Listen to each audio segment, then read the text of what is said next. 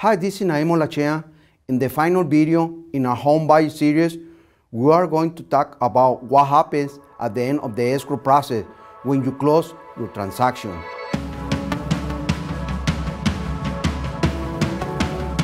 Whether you request that repairs be made, or you decided to move forward without repairs, there are a few more steps you can expect as we near the end of your transaction.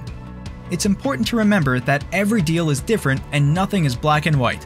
But as always, your real estate agent will be there to guide you every step of the way and answer all of your questions.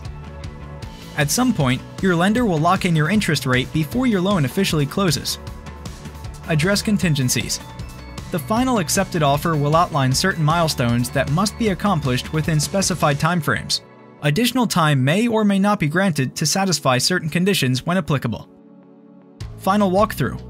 Your agent will do a final walkthrough of the property to verify that it is in the same or similar condition as what was outlined in the purchase agreement. Down payment. Your down payment and any additional funds needed to close on your transaction should be paid directly to the designated escrow company, which they will distribute to the appropriate parties upon closing. Sign documents. Sign any and all documents, including your loan documents, disclosures, and any other required forms needed to officially close. Once signed, you will wait until your loan funds and records, and then officially claim title. Congratulations! You are officially a homeowner! If you are interested in learning more about how my team and I can guide you throughout the entire home buying process, don't hesitate to contact me today.